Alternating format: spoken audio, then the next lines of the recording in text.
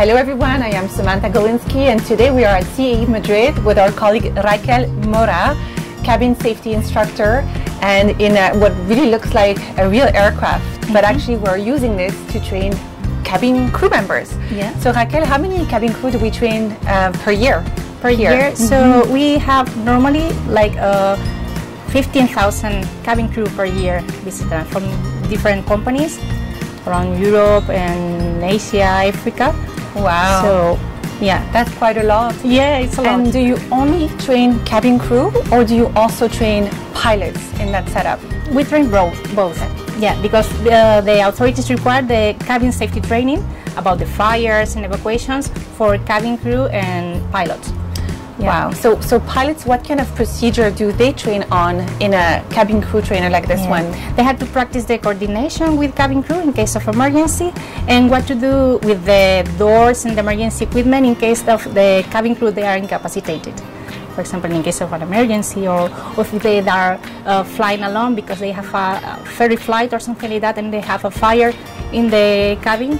So it's not just training in the cockpit, they also have to be ready to manage emergencies in the cabin if there is anything that they need to take care of. Quite fascinating. So how long does it take to train a cabin crew?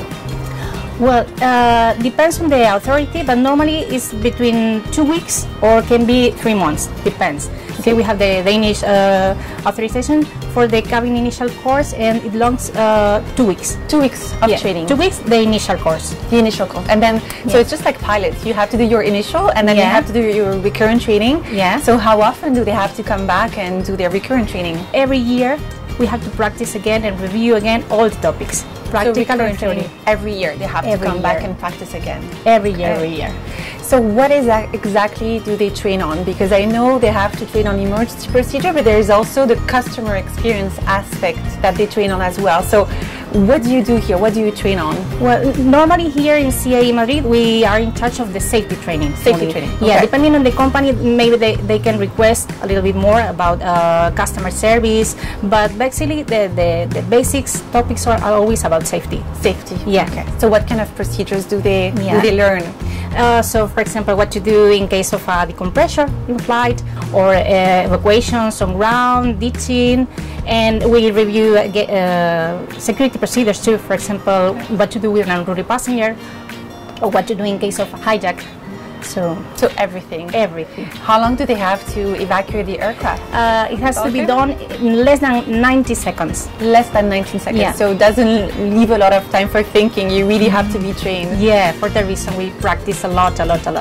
Because everything when it happens and you receive the command, you have to react and quickly. That's amazing. So we talk a lot about immersive training at CAE, and I mean it couldn't be more immersive than that. We really feel like we are inside a real aircraft, a real cabin. So thank you so much, Raquel, for talking to us about cabin crew training and how we prepare, our cabin crews for those moments that matter at CAE. Thank you so much. Thank you very much.